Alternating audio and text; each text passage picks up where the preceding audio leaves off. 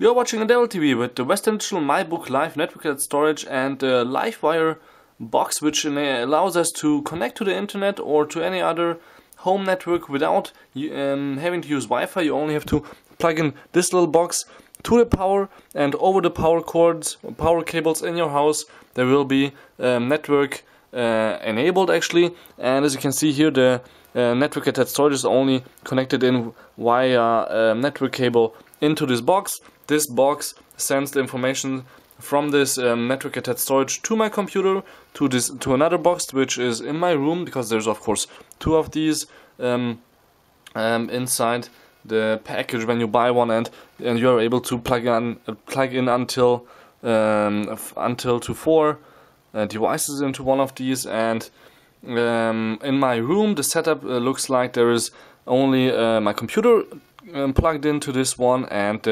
internet over cable, but I also have a network an access point, of course, for wireless, and so my iPad is able to see the pictures also that are on this network attached storage. So that's kind of complicated what I explained right now, but it all works. You don't have to set up much for the Western Digital LiveWire.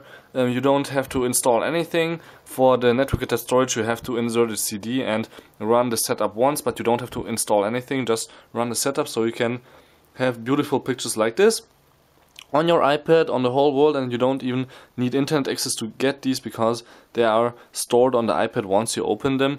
And yeah, it's quite nice what Western Digital gives us here. One drawback is though it's only for pictures. You can't access your videos which you have on your network attached storage via one of these Western Digital apps. Thank you very much for watching Devil TV.